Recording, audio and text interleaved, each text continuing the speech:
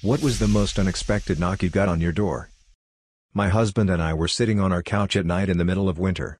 There was about 1.5 feet of snow outside. We heard a knock, 3 times on our bedroom window. Both of my dogs went crazy, running into the bedroom and barking. I looked out the window and could not see anything. We have motion detecting lighting outside in the back of the house where the knocking came from, but the lights did not come on. We went back to the couch, sat down and continued watching our movie. Then again, a knock happened on the same window, 3 times. This time I said to my husband, "I'm getting on my boots and taking a look out back." He went also. He went one way around the house while I went the other way.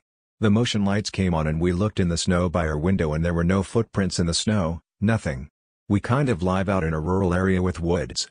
We though may be an animal, but there were no prints of any kind.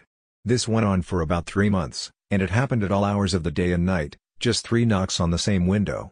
My son stopped over during the day, and it happened. He said, "What is that knocking?" We told him it's our ghost, and laughed.